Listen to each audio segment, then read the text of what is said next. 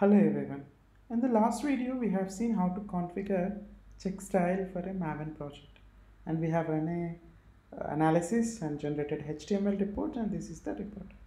So in this video I'll take some time to understand what kind of errors we have and how to fix them, and I'll try to nullify or make zero errors for this project, so that in the next video we'll see how to use them in your builds. So now if you go through the roles, these are the categories that has been we have. So we understand unused imports easily we can remove, and the naming conventions, if you see, what it is does is like method member names or method names we wanted to define in a certain type or in certain format. So that's why we have defined these regular expressions. So where these regular expressions is there is, if you go to your CheckStyle rules XML which has been applied. So member,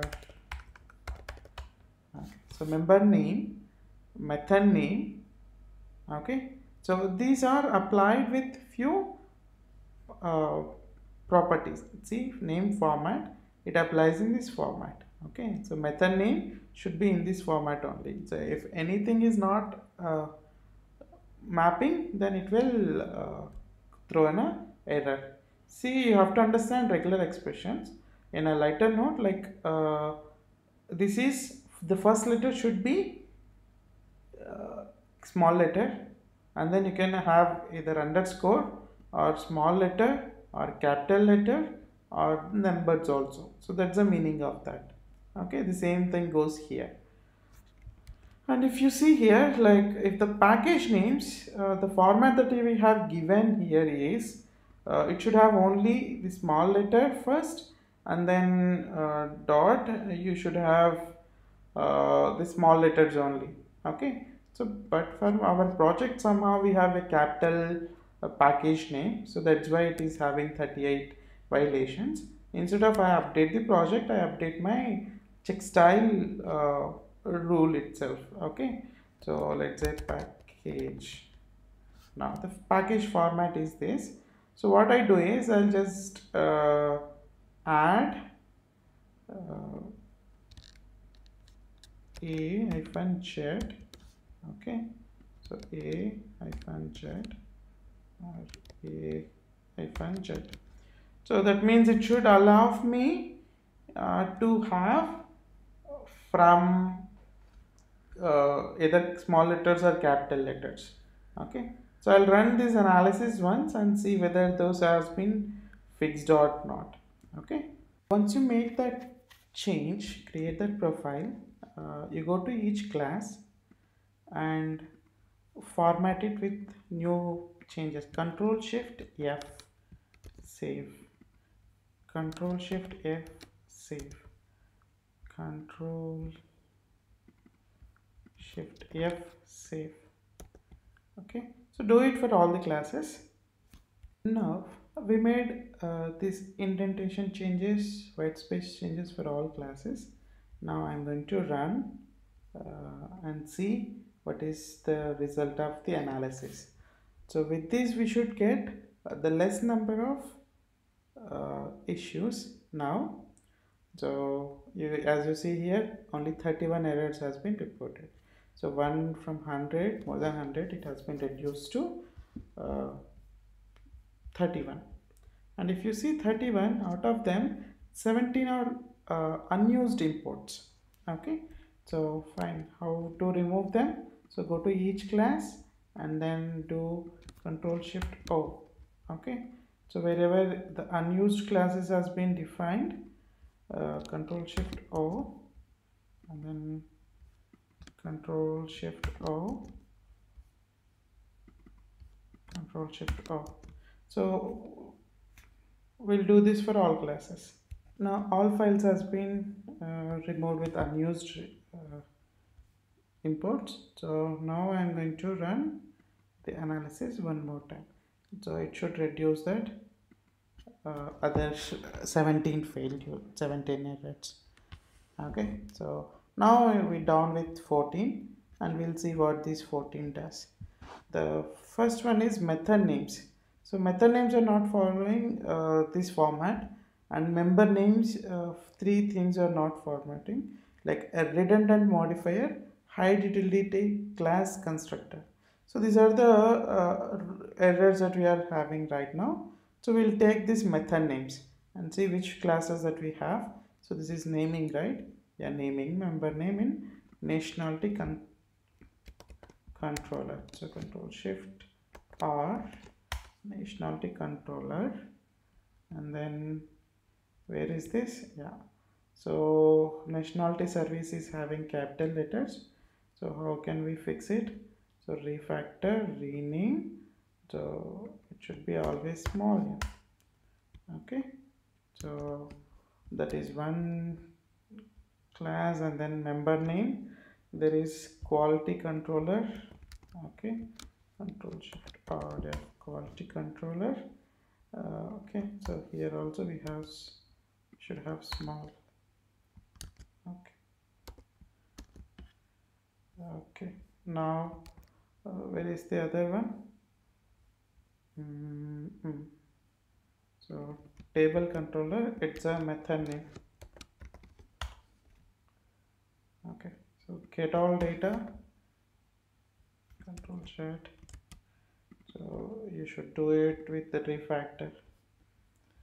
Okay, refactor, rename, and it should be small g, and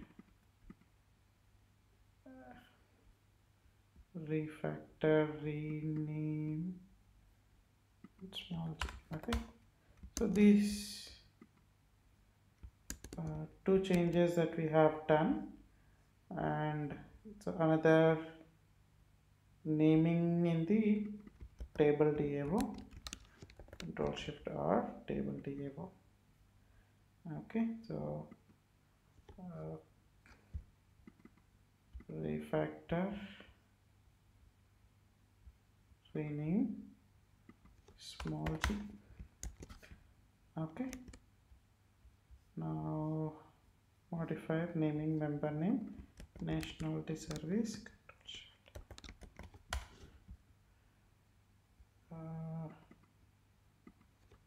nationality, okay, so this is the member name and table service. Okay, so these are like just modifying, it may take some time, right? So just bear with me. Refactor, rename, get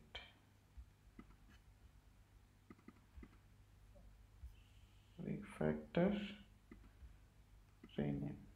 Okay, so all we are doing here is following certain, like people created with the capital names, so it should not happen. So right click, Maven, update project, force update.